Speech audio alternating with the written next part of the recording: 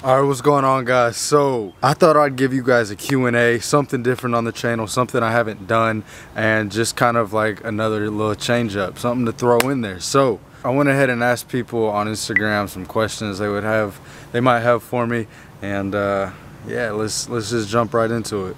Alright, question number one. What is my favorite pre-workout and protein? Favorite pre, I would have to say, would probably be that's tough. Probably the Mr. Hyde that I got that has 420 milligrams of caffeine, and like, I don't need to say any more. It kicks my ass. Favorite protein, definitely the Ghost peanut butter cereal milk. Hands down, not even close. Nothing's touching that. Let's see, next question. Do I film every day? So the answer to that is no. I might film 2-3 days in a row, then I pick up the camera for 3-4 days, just work on editing or anything else I have to get done. So not currently filming every day, but it would be nice to get to that point. How long does it take me to edit? Ooh, it depends. I would say most of the week is spent editing. If I sat down and had all my footage, I could probably get it done in maybe like a 8-hour time frame if I did it all in one day. So it's quite a bit. Let's see. What's my #1 life goal? That's a big question. I wouldn't say that like I have a #1 life goal, but to answer that, I would say I don't want to waste the potential that I see in myself. I don't want to let the work ethic, desire, drive, passion, ambition that I have go to waste, if that makes sense. Alright, next one. Do you eat ass? What's the absolute hardest thing about prep? I would say the hardest thing about prep is,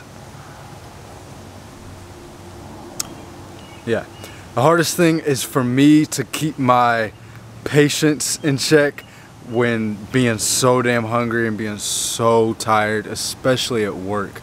I have like a really low tolerance for, in general, bullshit right now, and that's definitely the hardest thing. How long will it be before I look as good as Caden Thompson?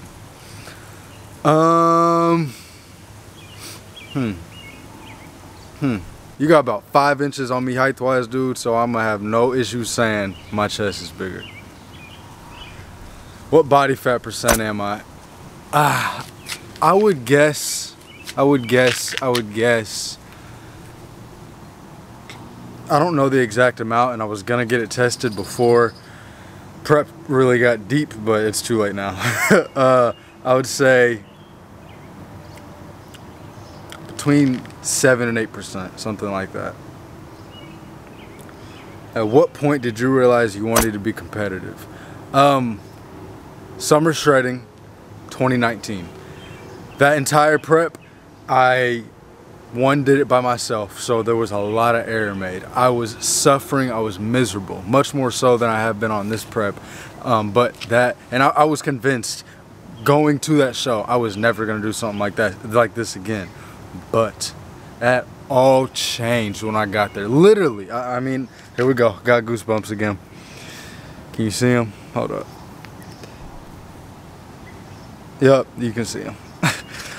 That all changed once I got to the Alpha Elite Gym. Dude, the vibes in there are immaculate. Literally have never felt or experienced something like that in my life. The literal presence and vibes that I was feeling was just more than I can like describe. It was amazing. So that's really when it kind of became clear to me that okay, I want to do this. This is for me. What's your biggest tip specifically for bodybuilders? Man, train with some intensity. Train with intensity. Train with intensity. How do you operate so well on the little amount of sleep you get? Caffeine. that's a simple answer right now. Caffeine. What are a few things you look forward to getting back to doing after your prep is finished? Alright, so I'm really excited to start hanging out with my friends again. I can think of a handful of times right now over this prep that I've had like actual time where I've kicked it with my friends. It's been literally just a few times, just because I'm, one, busy. Two, if I do have some downtime, I am too tired to like be pleasant even, let alone go drive half an hour to get to, I live in the middle of nowhere, to get to hang out with somebody. What are some good quotes or things you try to live by? What was it that I posted the other day? Daily habits in line with the future you desire. Heard that one from Wes Watson. That one has stuck with me because it makes complete and total sense. There's so many people out there, and including me not that long ago, so I'm talking about really my very recent past self. So many people out there that have a specific vision for themselves, have a specific goal, a specific life they want to live, but the things they're doing day to day are completely counterproductive in getting them there. If you break it down, you will never get somewhere you're wanting to go without moving in that direction, eliminating things that aren't serving you and creating positive habits to get there. That it's very simple, like, and I'm very glad that quote stuck with me and resonated with me the way that it has, because I think about that a lot, especially when I don't want to do some shit. Another one by Wes Watson. Wes Watson, this dude just drops dimes, gold all the time. But he said, when you don't want to do something, it means that much more that you do it. When I don't want to go to the gym, when I feel like shit, it means so much more when I actually do it, opposed to when it's just easy to go, you know? What is your goal for your future you have that doesn't involve lifting, competing? Very, very immediate goal within the next 6, 7, 8 months, moving to Florida. Been something I've wanted to do for over 10 years now, and it feels like the right time to do it, so I am doing everything in my power right now to make that happen. I can't think of anything else right now long term. I kind of figuring shit out right now, if I'm being completely honest. How often should someone trying to lose weight do cardio?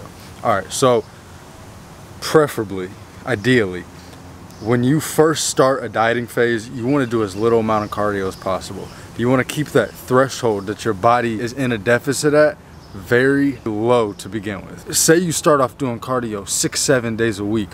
Where are you going to go once you start to plateau? You need to start off maybe 1 day a week, 2 days a week, and start at a lower increment, lower incline, distance, lower speed. Keep variables low so you can increase them over time to continue to see progress once you start to plateau, because it will happen once you diet long enough. When do you know how to adjust or lower your calories on a cut more? I would say once you stop seeing that progress. Now there's different ways of doing it. You might utilize a refeed, you might utilize a diet break, you might utilize a decrease or increase in cardio. But when all of those variables have kind of been utilized and you're still not seeing any progress, that's usually a good time to, you know, kind of drop the calories, drop the macros. Best foods for bulking. So that's a tricky question. Bulking, cutting, dieting, all that. There's not necessarily best and worst foods. Now there are foods that are gonna make more sense. Technically, I could bulk eating Chick-fil-A and McDonald's every day. With that, I'm gonna gain a lot of fat, and if I'm really following macros, I'm gonna be able to eat a lot less than if I were sticking to, you know, more nutritious foods, more calorie-dense foods. So to answer your question, I would say for your carb sources, you wanna stick with rice, potatoes, fruits, vegetables. Those are going to be good sources that, one, are going to keep you full, and two, allow you to have a lot more food opposed to eating fucking cereal or something like that. Protein wise, there's a lot of protein sources. You got chicken, you got various forms of steak, you got fish, shrimp. Chicken and fish are going to be your leanest sources opposed to steak, but steak is good. Do you create nutritional and workout plans depending on people's goals and price? Yeah, so I've been doing that for about 2 years now, and I kind of backed off, one, because I'm on prep and didn't feel like that was something I could juggle both of those things equally. Two, I'm working on getting my certification after this prep, and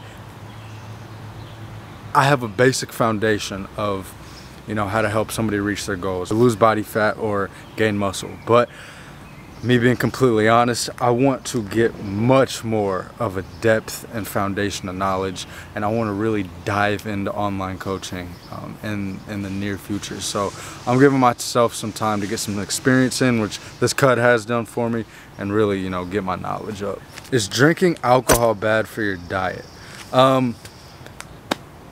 Everything in moderation. Most things in moderation. I would say it has no nutritional value. So when you're cutting and trying to diet, yeah, you're putting calories in your body that don't add to healthy bodily functions and aren't gonna assist in dropping fat, sustaining muscle, providing you energy. So everything, you know, just it depends on how serious your goals are, how hard you're attacking a diet. All right, so that is gonna wrap it up for the Q&A. I didn't get a whole bunch of questions, but it was a nice little start. But yeah, thank you guys for watching. Go ahead and drop a like, subscribe, hit the notification bell if you haven't. If you have any suggestions for future videos, or you have any questions, go ahead and drop them down below, or you can DM me or give me a follow on Instagram at Devon Effinger _, and I will see you guys in the next video.